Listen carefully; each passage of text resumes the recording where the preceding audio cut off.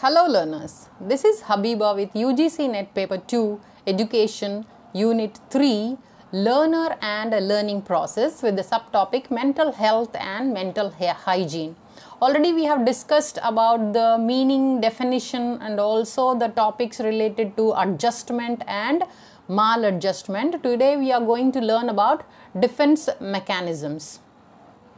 Let's start with Freud's mechanisms. Sigmund Freud noted a number of ego defenses which he refers to his daughter Anna developed these ideas of ego defenses and elaborated on them. Now what is defense mechanism?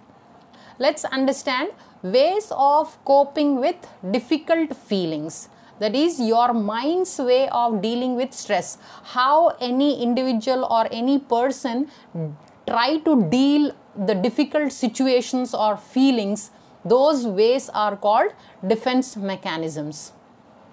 So according to him, Freud, memories banished to the unconscious or unacceptable drives or urges do not disappear.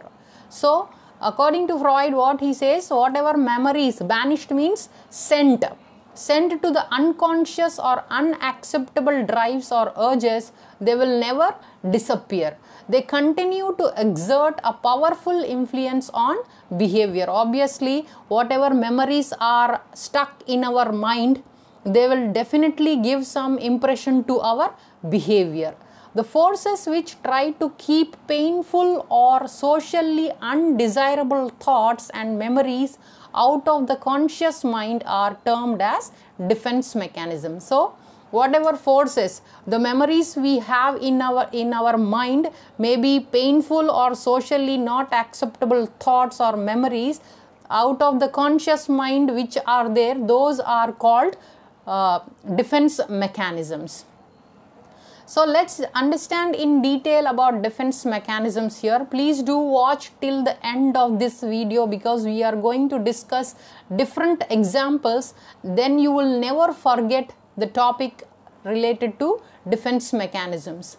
Now these mechanisms are unconscious psychic processes that provide the ego with relief from the state of psychic conflict between the intruding id, the threatening superego and the powerful influences emanating from the external reality. In Sigmund Freud's theory, we understand the three levels, three in the mind, three parts in our mind. That is, let's understand, for example, id is here, superego is here, ego is here. Whatever the conflict between this id and superego, ego has to bring some solution or take the decision here. Due to these forces in the mind opposing and battling against each other, anxiety signals an integral danger. Let's see through one example. For example, id says, I want this work to be done right now. Then superego enters and says, first see whether this work is a good work or bad one, or if you do this work the consequences will be good or bad, you have to decide. In this conflict, now ego comes into role to take the decision. So the influences of id and ego to the ego has to take the decision here. Otherwise this battle between id and ego will lead to stress, which is very danger to any individual. These mechanisms come into play to enable the ego to reach compromise solutions to problems that it is unable to solve by letting some component of the unwelcome mental contents emerge into conscious in a disguised form. Yes. Now what happens here? What are these mechanisms? When these mechanisms will come out of the mind? When ego is not able to solve or decide. Just now I gave you the example. It says, I want this work to be done right now. And superego says, you see whether this work is good or bad. When ego is not able to decide to do this work or not, some disguised elements form in our mind. those are the defense mechanisms. Defense mechanisms protect the individual against anxiety and from the awareness of internal or external dangers or stresses. When id and superego are giving some problem to ego, what will happen? Anxiety and stress will come. To remove this stress and anxiety, this defense mechanisms enter into the mind, which will throw away or which will give some ways to cope up with these difficult problems. The individual defense mechanisms are divided conceptually and empirically into related groups that are referred to as defense levels. So, whatever mechanisms are there, they are divided conceptually and empirically into related groups. Those groups are called as defense levels. Healthy person normally use different defenses throughout life. Obviously, whoever are the healthy persons, they obviously try to find some solution not to have any stress or anxiety. That means continuously throughout the life they will apply these defense mechanisms. An ego defense mechanism becomes pathological only when its persistence use leads to maladaptive behavior such that the physical and or mental health of the individual is adversely affected. So, what is an ego defense mechanism? Pathologically, if any person is mentally ill health is there, unhealthy, so what happens here? These persons will adapt some maladaptive behavior. For example, if the person is not having any parents are not giving proper care or attention, so what happened to the child? He will go into stress. If he goes into stress, what will happen? He will adapt some maladaptive behavior. He will find happiness in wrong things. So what will happen in that case? He will go into some adverse effects. So this happens if defense mechanisms are not there in that child. So the purpose of ego defense mechanism is to protect the mind or self ego from anxiety and or social sanctions and or to provide a refuge from a situation with which one cannot currently cope. So what is the purpose of this ego defense mechanism? To protect the mind or self or ego to go from not to let the anxiety enter into that person. So to come up with all these, to take refuge from all these defense mechanisms work very well. So defense mechanisms are unconscious coping mechanisms that reduce anxiety generated by threats from unacceptable impulses. Whatever our impulses are which are not acceptable in the society, if they are not fulfilled, then anxiety will be there in the personality. These are sometimes confused with coping strategies. How efficiently these mechanisms are to strengthen the ego and to what extent they further different forms of compromise formations that may turn out to be psychoneurotic symptoms depends on how successfully the ego reaches a higher or lesser degree of integration of these conflicting forces in the mind. So, how efficiently we are using these mechanisms, that will depend on, otherwise some neurotic symptoms will come out. Successfully the ego reaches to a higher or lower degree of integration of these conflicting forces in the mind. The more the ego is blocked in its development for being entangled in its earlier conflicts, clinging to archaic modes of functioning, the greater is the possibility of succumbing to these forces. So, the more ego is blocked in its development, what will happen? Some fixation will come.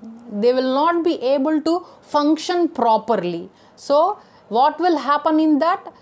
anxiety, stress will take in the mind and it will go in wrong direction where the person will not be able to live happily.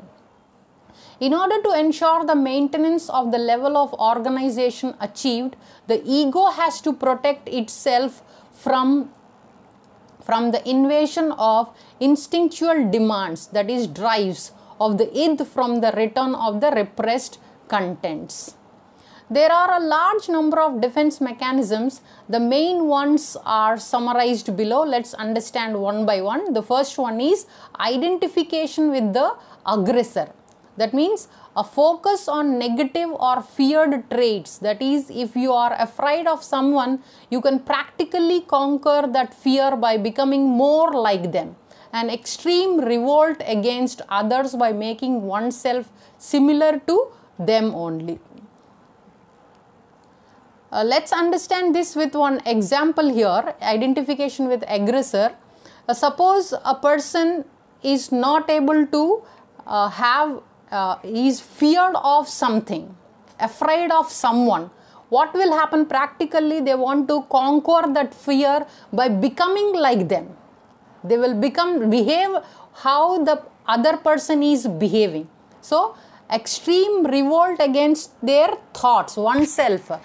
Similar to that, they will not work. They will behave similar to the person who they are feared of, or not, they don't like that person. Even then they try to behave like that person. That is identification with the aggressor. Then repression. This was the first defense mechanism that Freud discovered and arguably the most important. Repression is an unconscious mechanism employed by the ego to keep disturbing or threatening thoughts from becoming conscious. So what happens in repression? Whatever thoughts are there in the unconscious mind, the mechanism employed by the ego that will be disturbed, keep on disturbing or threatening thoughts, they will become becoming conscious. So in the repression, the thoughts whatever are there in the unconscious mechanism, they will get disturbed here. Thoughts that are often repressed are those that would result in feeling of guilt from the super. In the Oedipus complex, aggressive thoughts about the same-sex parents are repressed. This is not a very successful defense in the long term, since it involves forcing disturbing vicious ideas or memories into the unconscious, where although hidden, they will create anxiety. Now the third one, projection. This involves individual attributing their own thoughts, feelings and motives to another person. Thoughts most commonly projected onto another are ones that would cause guilt, such as aggressive and sexual fantasies or thoughts. So what happens in this? The own thoughts or feelings or motives of another person's here. Commonly they are projected here, so which will cause the guilt, such as aggressive and sexual fantasies or thoughts. Then the fourth one is displacement. It is the redirection of an impulse, usually aggression, onto a powerless substitute target. The target can be a person or an object that can serve as a symbolic substitute. Someone who feels frustrated by his or her superiors may go home and beat up any family member. We will understand all these with examples towards the end in the conclusion. Let's understand what are all these terms here. Now, sublimation. This is similar to displacement but takes place when we manage to displace our emotions into a constructive rather than destructive activity. Example might be artistic. So, sublimation for Freud was the cornerstone of civilized life. Arts and science are all sublimated sexuality. Now, the sixth one is denial. It involves blocking external events from awareness. If some situation is just too much to handle, the person just refuses to experience it. As you might imagine, this is primitive and dangerous defense. No one disregards reality and gets away with it for long. It can operate by itself or more commonly in combination with other more subtle mechanisms that support it. Now, regression, this is movement back in psychological time when one is faced with stress. When we are troubled or frightened, our behavior often becomes more childish or primitive. A child may begin to stuck their behavior as it is behaved by a child during naughtiness. Now, the eighth one is rationalization. It is the cognitive distortion of the facts to make an event or an impulse less threatening. We do it often enough on a fairly conscious level when we provide ourselves with excuses. But for many people with sensitivity, egos making excuses come so easy that they never are truly aware of it. In other words, many of us are quite prepared to believe ourselves. That means whatever we are doing that is correct for us, we will make excuses for not to accept others' opinions. Reaction formation. This is where a person goes beyond denial and behaves in the opposite way to which he or she thinks or feels. By using the reaction formation, the id is satisfied while keeping the ego in ignorance of true motives. Conscious feelings are the opposite of the unconscious. Love, hate, shame, disgust, and moralizing are reactions formation against sexuality. Usually a reaction formation is marked by showiness and compulsiveness. The last one is compensation. The term compensation refers to a type of defense mechanism in which people overachieve in one area to compensate for failures in another. For example, individuals with poor family lives may direct their energy into excelling above and beyond what is required at work. So now let's conclude this topic here. Defense mechanisms are psychological strategies used by the unconscious mind to manipulate, deny or distort reality to protect the mind or self or ego, defend against feelings of anxiety and personally unacceptable impulses or stimuli. Now, defense mechanisms, till now we understood about projection, identification, sublimation, denial, rationalization, regression, repression, reaction formation, displacement, compensation, given by Sigmund Freud along with his daughter Anna Freud. Now, let's understand identification. Identification is an adjustment mechanism which enables one to achieve satisfaction from the success of other people, groups or organization. That is trying to become like someone else to deal with anxiety.